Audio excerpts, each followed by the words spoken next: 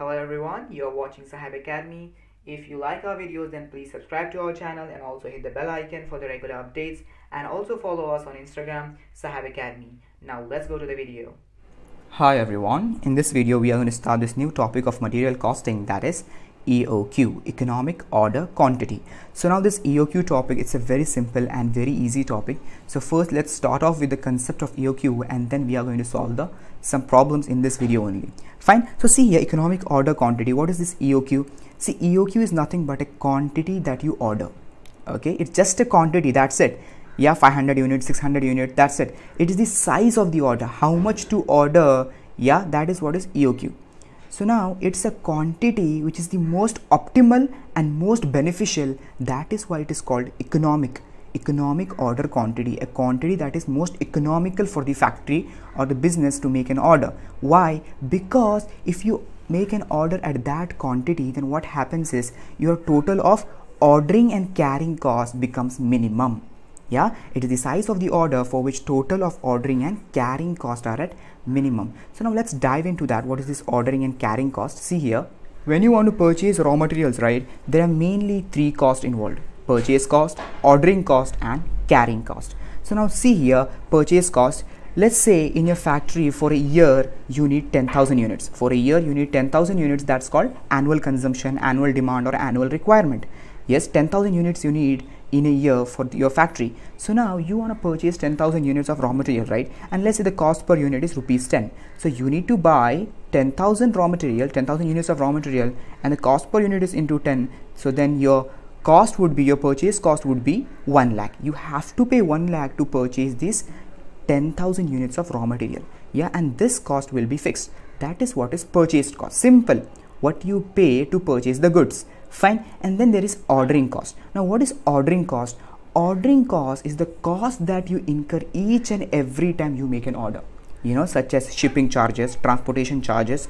Yes, you are purchasing from your supplier, but you might have to incur the shipping charges yourself. Yes, and then some documentation work can be done. So for that also there may be some expenses, and then there may be inspection charges also. After receiving the order, you might have to check the quality and the quantity, and for that also you might have to incur some expenses. Yeah, that's inspection charges. So all these comes under ordering cost. Yeah, each time you make an order, let's say the ordering cost is, let's say per order the ordering cost is 1,000. Yeah, so now if you're making 10 orders, in a year, into 1,000, each time you make an order you incur the ordering cost. So if ordering cost is 1,000 per order, and if you're making 10 orders, then 10 into 1,000, right? So it would be 10,000. 10,000 would be your what? 10,000 would be the ordering cost. See, this is what is ordering cost. The costs which are associated, which are directly related with the purchase or order of materials. Example, transportation cost, documentation, quotation charges, inspection. Simple. And then we have carrying cost. Now what is this carrying cost? See here, after making the order and receiving the raw materials, what you have to do with the raw materials? Simple, you have to store the raw materials, isn't it? You have to store them. And where you will do that? In the warehouse or go down. Yes, that is what you will do. So for that also there is cost. Yes, you might have to, take a warehouse on lease, or maybe you have to purchase the warehouse. Yes, rent is there. So many things are there. So that would be your carrying cost. Yes, storing cost, and also insurance also. There can be accidents also in the warehouse, right? Your stock of raw materials can be burned, it can be destroyed. So that is why you have to get an insurance also. So all this is what carrying cost, or you can also say holding cost. You have to hold or carry the materials with you, isn't it? Yes, so this is what three costs are involved: purchase cost, ordering cost, and carrying cost. Understood? So now here purchase cost is always fixed, okay, but these two, ordering cost and carrying cost, they have a negative relationship. If ordering cost is more, carrying cost would be less, and if carrying cost would be more, ordering cost will be less. Let's understand that. See here, now let's say you want to purchase 10,000 units for your factory. 10,000 units, okay, fine. So now let's understand the relationship between OC and CC, yeah, ordering cost and carrying cost. See here, it's very simple. See here, let's say you want to purchase 10,000 units now. So now what you can do is you can order. See here, I'll just give you three scenarios. See here, 10,000 units you need, isn't it? Now you want to order, let's say quarterly, every 3 months. Yeah, so that would be divided by 4. Yes, In a year there are 4 quarters, right? 3 3 3 3, isn't it? So you will be making how much? 2500 quantity order, and you will be making 4 orders, isn't it? 2500, 2500, 2500, 2500, that's 10,000 quantity. Yes, 10,000 units you need, yeah, and you will be making order every quarter, so divide by 4. Yes, 4 quarters are there, so 2500 quantity you will be ordering each time, and then total it will be 4 orders. So 4 orders, and let's say the ordering cost, yeah, per order is 1000. Yeah, just example. So into 1000, yeah, see here, 4 orders you'll be making into 1000. Yeah, 1000 is the ordering cost. Yes, then the total ordering cost would be 4000, isn't it? You'll be making what? 4000 ordering cost. You'll be incurring 4000 ordering cost. Okay, then what will happen to the carrying cost, the holding cost? See here, you have to get a warehouse that can accommodate 2500 quantity each time, because you will be getting 2500 quantity each quarter, isn't it? You'll be receiving at the warehouse 2500 quantity of raw material, and you have to store them. Yeah, so your cost would be less. Okay, your cost would be less, your carrying cost. But then let's come to the second scenario.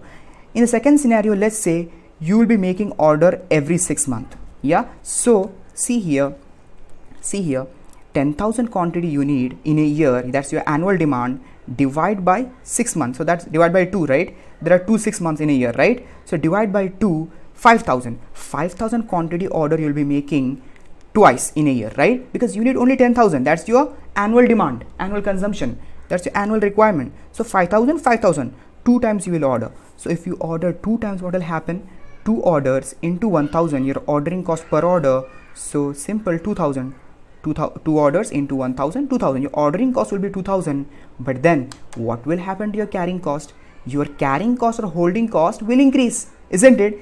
Because the same warehouse, compared with the first scenario, the same warehouse which you purchased or you took it on rent, right, which can accommodate 2500 quantity, wouldn't be enough to store 5000 quantity at once, right? You will be getting 5000 quantity.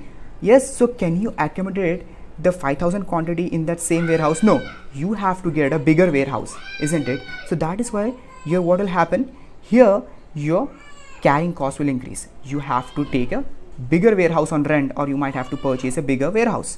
Simple. So see here, ordering cost came down from 4 orders, we are making 2 orders. But then what happened? We are making an order of high quantity.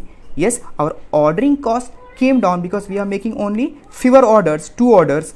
But then we are receiving high quantity at the warehouse, our holding cost is increasing. Simple. Let's come to the last scenario. See here, what if 10,000 quantity we need, right? So what if we order the whole 10,000 quantity at once? On the 1st January itself, we are ordering 10,000 quantity all at once. So now what will happen? We are making only one order. We need 10,000 units. We are making only one order. So ordering cost will come even down. Yeah, it will be more reduced. Yes, 1000 only. One order into 1000, that is 1000. 1000 will be the ordering cost. But then what will happen to the holding cost, to the carrying cost? It will increase more.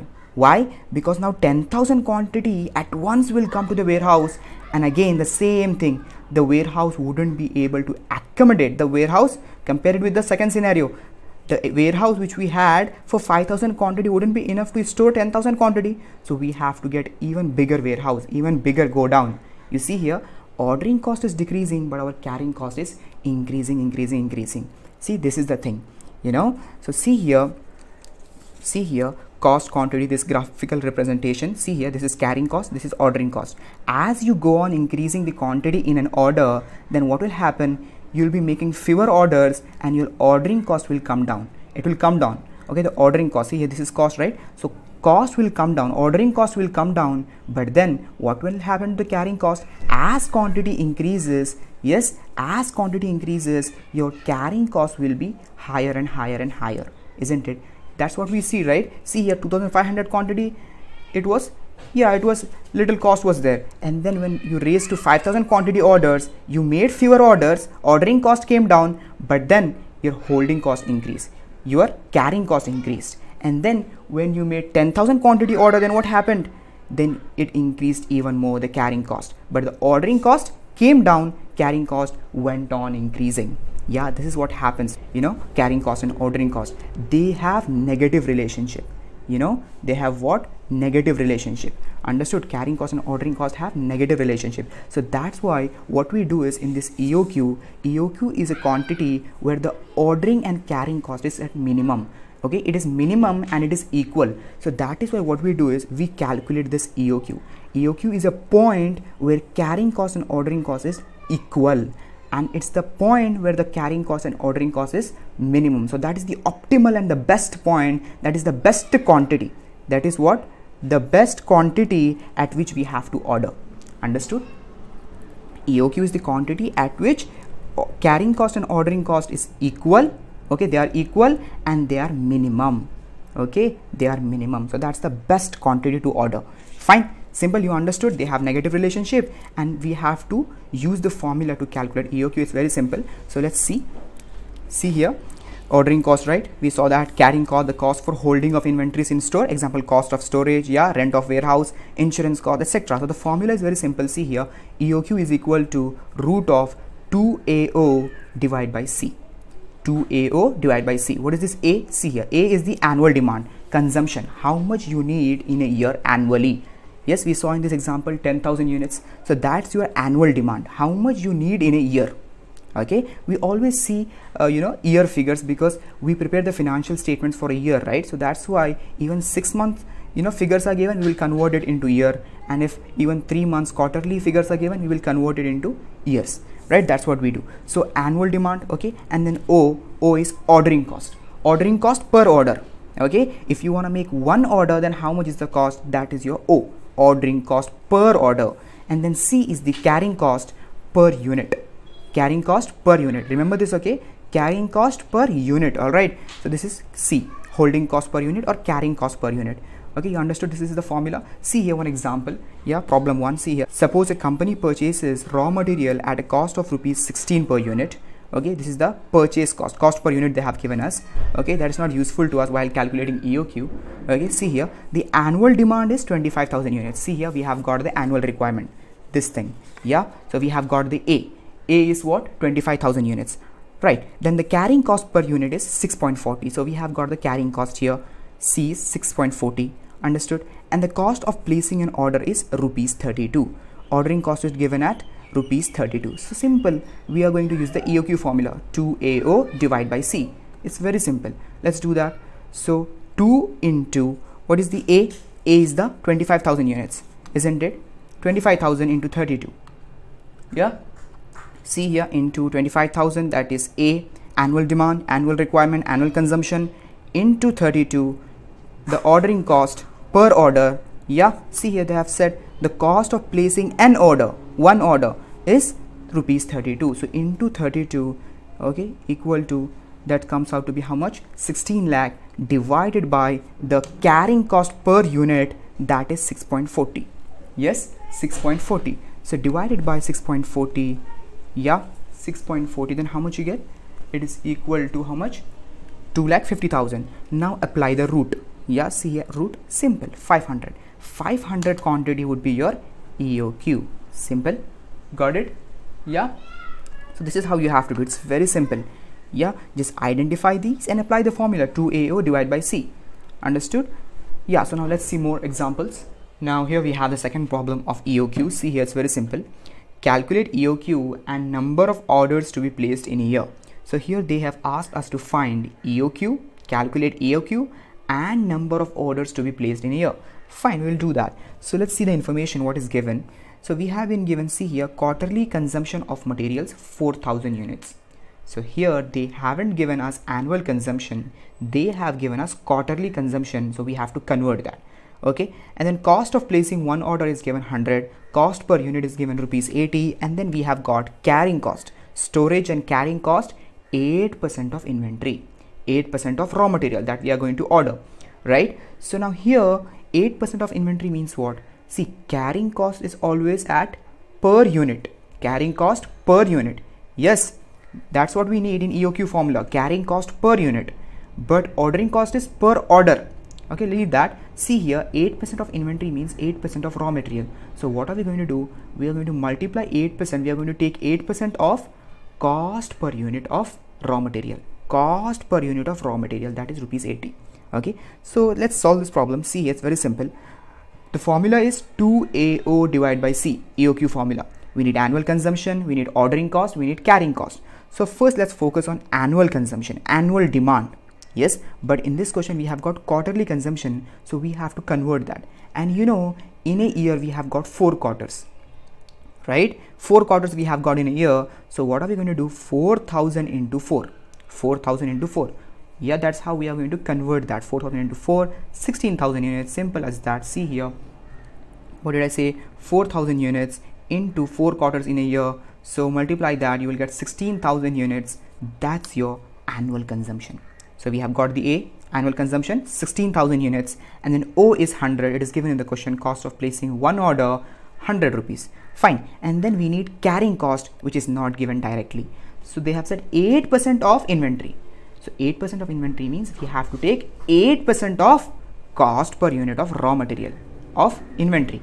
Yeah, that's what we have to do. Cost per unit is rupees 80 into 8% of that. So simple. See here, cost per unit into 8%. What is cost per unit? Rupees 80. So 80 into 0.08. Yeah, that's 8%. So if you multiply that, we get 6.4 as the carrying cost per unit. Simple, right? Carrying cost per unit. Right. Then we have got everything, isn't it? AOC. So now let's apply the EOQ formula.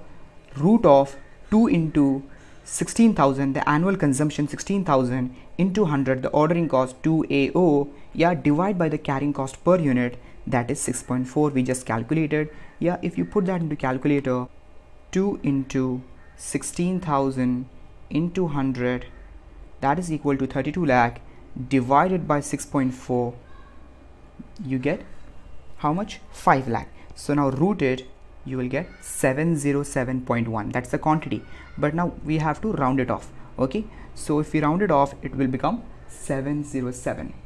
Okay, 707 quantity. Yeah, fine. So this is our EOQ. We have got the EOQ. Now we have to calculate the number of orders to be placed. Okay, number of orders to be placed. So it's very simple.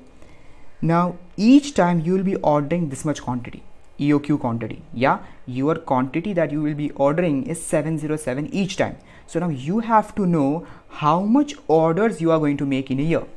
In a year, how much quantity do you need? What is your annual consumption? In a year, you will be needing how much? 16,000 units. Okay, so your annual consumption is 16,000 units. Yeah, why am I taking annual consumption? Because they have asked number of orders to be placed in a year. Yeah, in a year, how many orders you are going to place? So simple.